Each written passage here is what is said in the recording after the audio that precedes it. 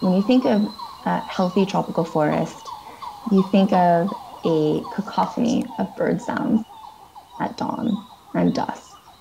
I don't know if you've been to one of those really deafening tropical forests where you can't really hear yourself think. We didn't really hear that.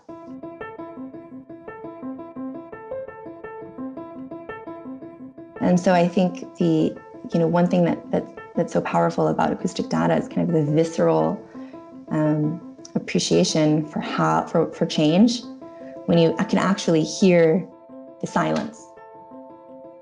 Dr. Danielle Rappaport is a forest ecologist who uses nature sounds to measure the health of the Amazon rainforest.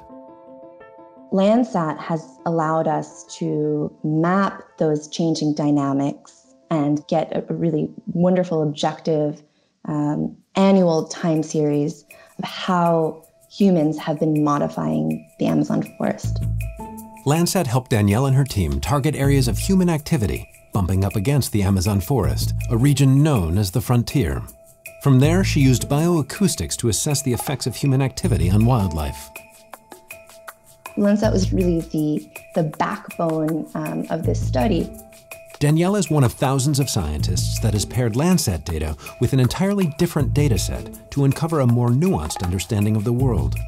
In many cases, one set of data can tell you what is happening, while Landsat can tell you why it's happening.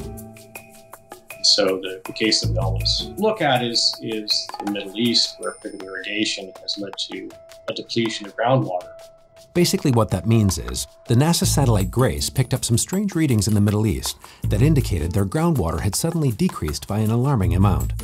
Landsat later revealed the cause via images of the land surface. Over the past several decades, Saudi Arabia had begun to employ a method of irrigation that was so water-intensive, it literally changed Earth's gravitational pull in that particular region. These partnerships between satellites sound great. After all, teamwork makes the dream work. But how do you make two different data sets from two different satellites sing? Here's the secret. Different data sets are complementary and not in competition.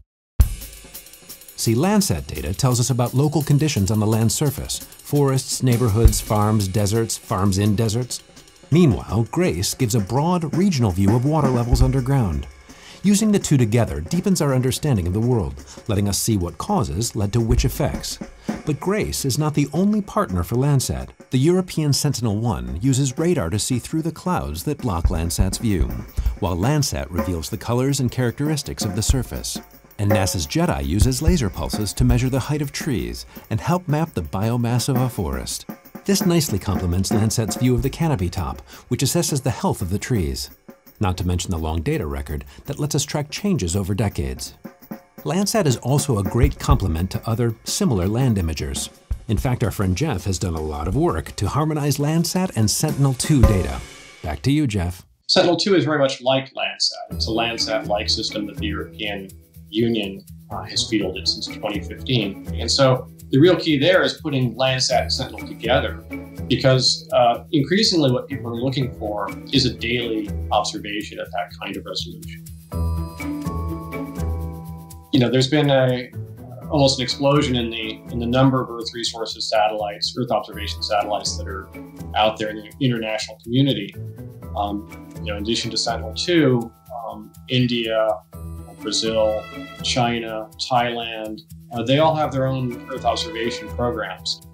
Increasingly, it's about putting all of that together and harmonizing the data, or at least using them in time series kinds of ways to really accelerate the use.